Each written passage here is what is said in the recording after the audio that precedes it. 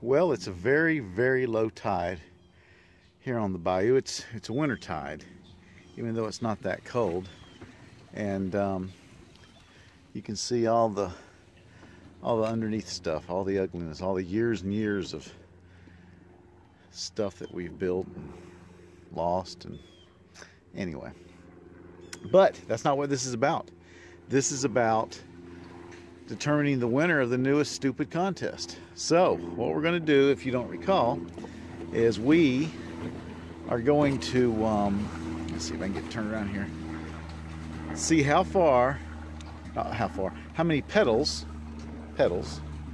it takes to get to the bridge from my house here. So without further ado, let's find out. We had 12 entries, had a problem. Two of the entries were exactly the same number. I'm gonna have to pray about that. I don't know what to do about that. But so we had either 11 or 12 entries, depending on what we decide. And they were all over the place. Frankly, I have my own opinion about how many pedals it's gonna take, and we'll see who's correct. So let's get turned around here.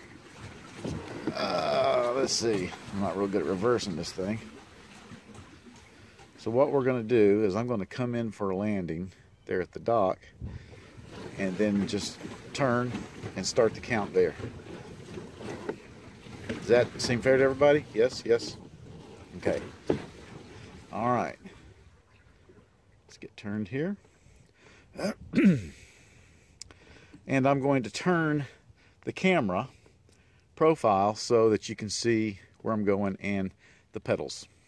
All right, let's do this thing.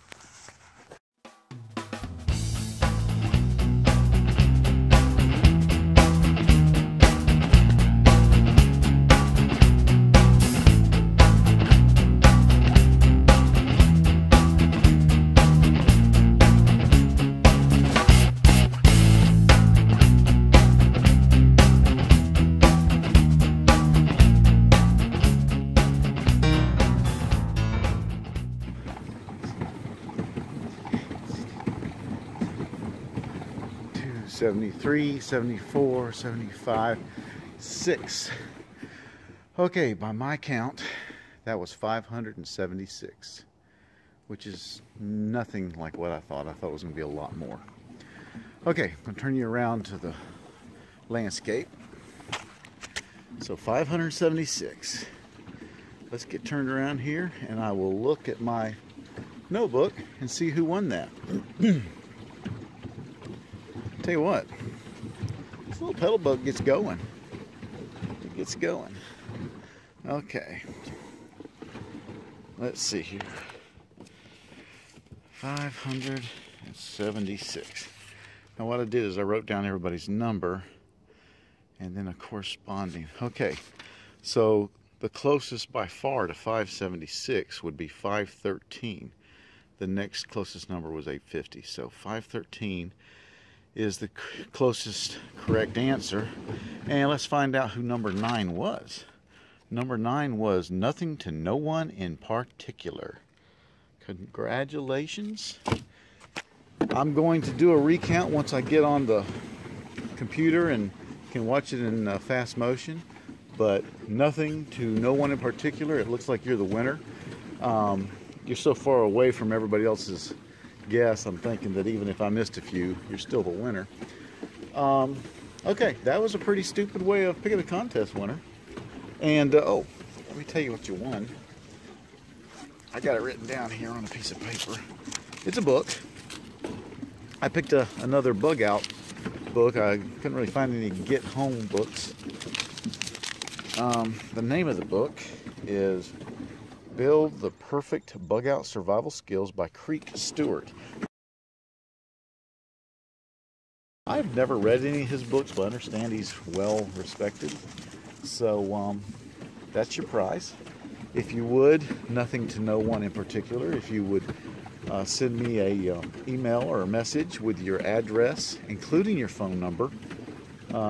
It's going to become an Amazon, and Amazon requires that. But anyway, thanks everybody for participating. Thanks for being a subscriber. Thanks for putting up with my stupidity. Now, looking forward, we're already into December. What is today, the 3rd or 4th? It's going to be a short month with Christmas, heading to Texas for Christmas. And so what we're going to do, and I don't know if I'll just keep it with December, but I probably will. I'm going to touch on physical fitness. Now, here's the thing. I'm a shy man, and I am not interested in doing any kind of, hey, look at me, look what I can do.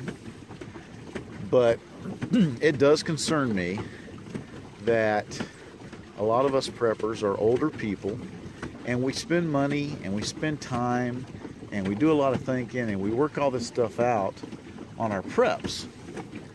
But are we prepped? Are we physically prepped? What good is that bug out bag if you can't hump it? So I'm going to look at some physical fitness measurements or metrics that pertain to prepping, and we'll just do a couple videos because there's not a lot of time in this month with the holidays, and also because